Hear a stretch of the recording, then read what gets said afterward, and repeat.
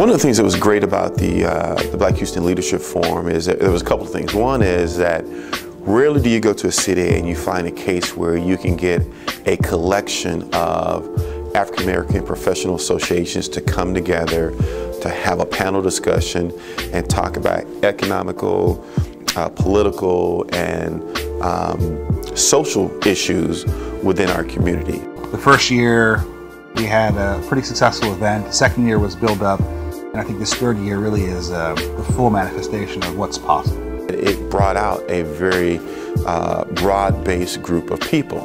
So at that particular event, we had somewhere in the ballpark of about 400 people who came out in attendance for that. Our original sort of hypothesis or thinking was that we needed a forum to bring together all the Black professional organizations into one room. It's rare that you can get that kind of activity, that kind of engagement from a variety of different perspectives as it relates to things going on within the African community, and have a very constructive dialogue and actually then take that information and be able to move forward to do some other things in the future.